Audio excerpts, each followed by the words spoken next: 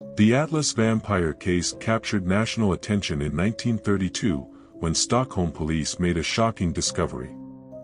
The lifeless body of Lilly Lindeström, a 31-year-old prostitute, was discovered on May 4, 1932, within her modest apartment located in the Atlas neighborhood of Stockholm, near Thetelltalechannel. Lilly was quite unconventional for the time, as she operated as a call girl, who arranged meetings with clients at her apartment, rather than soliciting on the streets. Upon entering Lilly's apartment, detectives were confronted with a gruesome scene. Lilly had been fatally struck on the head, indicating blunt force trauma. Even more unsettling, the investigators discovered traces of saliva on her neck and body, while also noticing a blood-stained gravy ladle nearby. The murderer earned the moniker Vampire of Atlas, due to a chilling suspicion held by the initial responding detectives at the crime scene. They believed that after killing Lilly, the perpetrator had consumed her blood. The gruesome nature of the crime, coupled with the scarcity of blood found, led many to speculate that the killer had either consumed it entirely or stored it in a container of some kind. The presence of the blood-stained gravy ladle further supported the hypothesis that it had been used to drink Lilly's blood. The last person known to have seen Lilly alive was Mimi, a 35-year-old prostitute who lived below her. According to Mimi's statement to the police, Lilly had visited her apartment a few days prior to her murder to borrow some condoms. It was not unusual for Lilly, often unclothed, to approach Mimi's door and request condoms. Concern grew within Mimi when she didn't see Lilly for a few days, prompting her to contact the authorities. In addition to the blood drained from her body, Lilly's lifeless form was discovered lying face down on her own bed.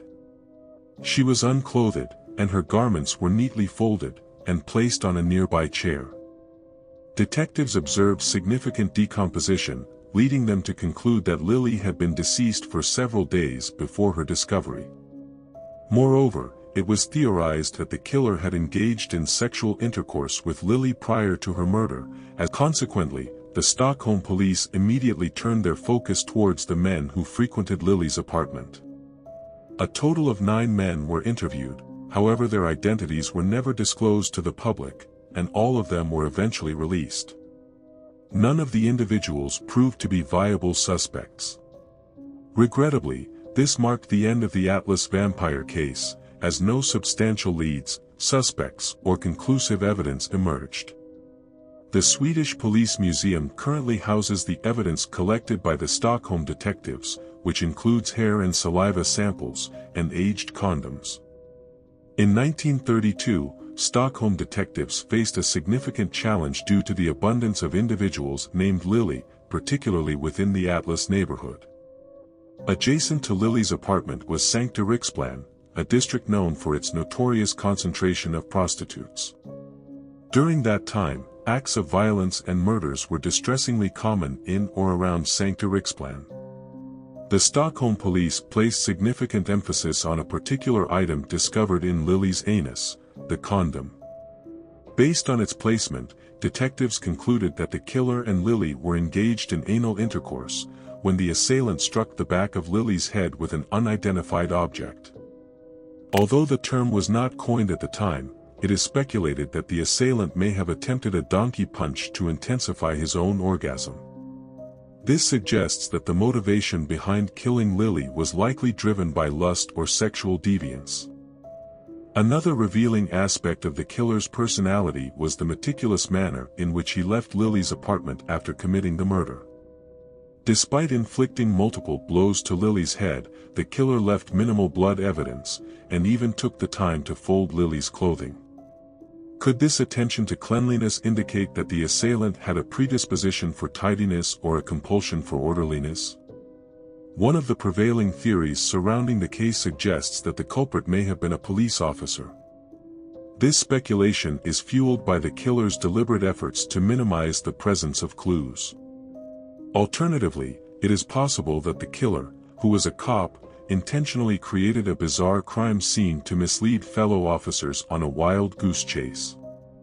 However, from a modern standpoint, Lilly's bedroom was actually rich with evidence.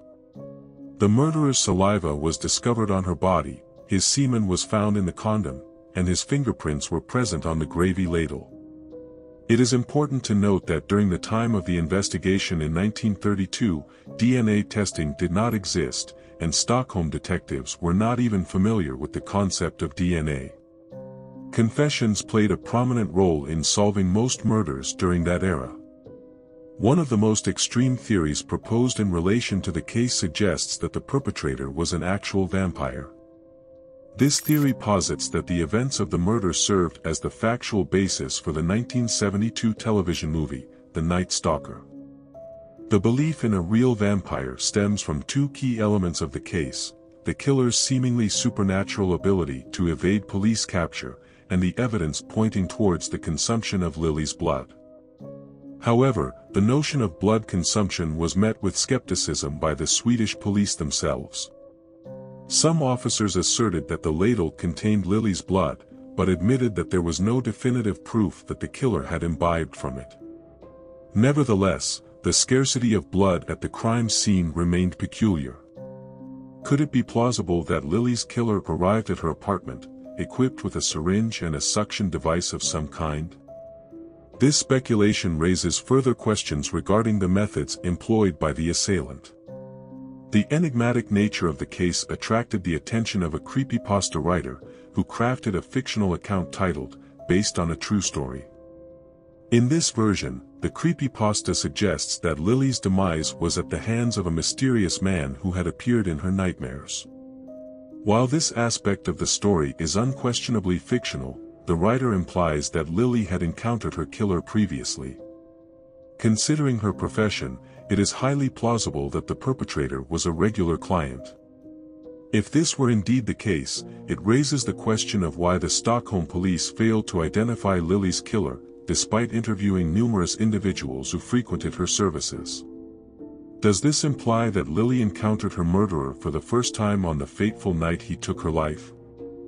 Despite exhaustive efforts by the Stockholm police, the questions may forever remain unanswered.